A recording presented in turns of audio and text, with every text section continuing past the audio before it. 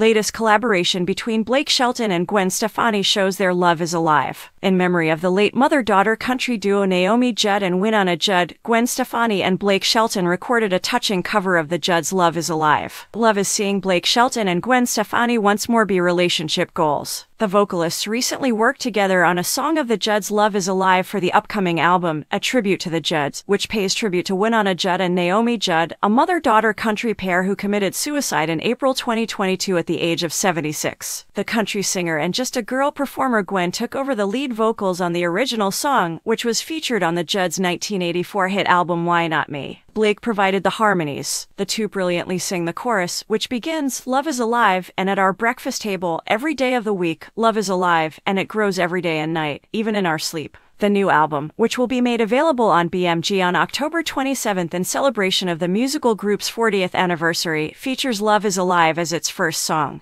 And the song is especially appropriate for Gwen and Blake, who married in July 2021, less than a year after the God's country singer proposed. Blake, 47, and Gwen, 53, originally dated in 2015 after serving as co-judges on The Voice. The two became close because of their divorces at the time. Blake was divorcing Miranda Lambert, whom he married in 2011, and he recalls telling Gwen about it. He told Billboard, "I won't forget that day," in 2016. "I noticed Gwen, whom I didn't know well, was crying when I turned to face her. Wow, she feels very bad for me, I thought." Gwen might be able to identify with the heartache. The former member of No Doubt divorced husband Gavin Rossdale in 2016. They have 3 children together, Kingston, 17, Zuma, 14, and Apollo, 9. "That day was kind of the beginning of our connection and bond," said Blake. From there, it progressed to checking in on each other through email once a week, "This ST happened to me, what happened to you?" to perhaps 3 times a week, then every day, to saying things like, "Hey, here's my phone number if you ever want a text." The next thing I know, she is everything to me, and I'm wondering if she feels the same way about me. In 2021, she raved to Stellar magazine, calling Blake the best guy. "I look the best I've ever looked in my life in those photos when I look back over the past few years and look at pictures of when I first started kissing Blake."